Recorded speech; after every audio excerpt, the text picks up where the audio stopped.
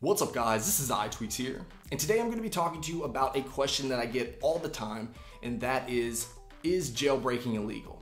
And the very simple answer is absolutely not. Jailbreaking is not illegal. The only reason that I think people think that it's illegal is just because of the word itself, just because jailbreaking sounds illegal, which it's not. Jailbreaking is not illegal whatsoever. The only downside of jailbreaking is that it voids your warranty. Now, having said that, it doesn't void your warranty if you restore your device. So for whatever reason, if you jailbreak your device and you need to bring it into Apple, all you have to do is restore your device, bring it into Apple.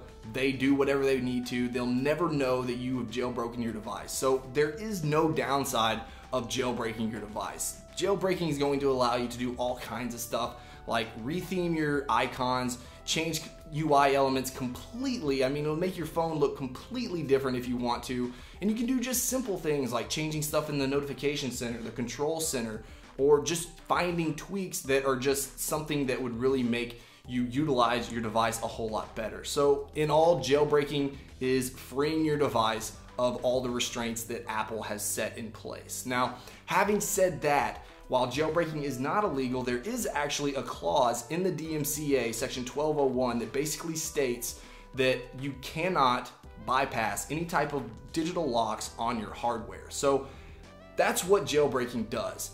And the way that we've gotten past that in the past is by getting an exemption from the Library of Congress. So basically what happens is we turn over ourselves to the EFF, which is the Electronic Frontier Foundation.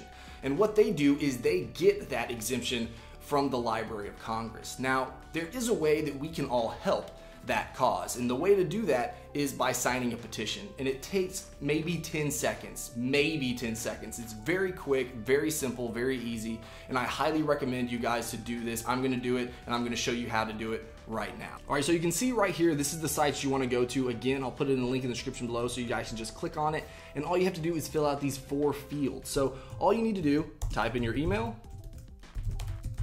and then type in your name and last name, and then just put in your zip code.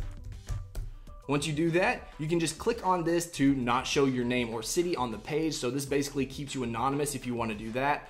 And then you can click on you do not want to sign up for mailings from EFF. If you want to, then you can opt in right here. So once you're done, I'm going to click this and I'm going to speak out. So that's basically signing the petition. It literally takes 10 seconds. I highly recommend you guys to sign up, and then you can share this on Twitter, Facebook, or Google+ if you want to do that as well. So you can be anonymous, you can not sign up for the newsletter, which I'm sure a lot of you guys don't want to do. If you do, you can opt in for it.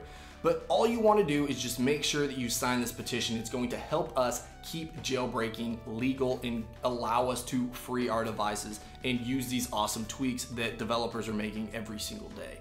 So if you can, if you have the time, please click that link on the description below and then sign that petition just to help the cause of keeping jailbreak legal.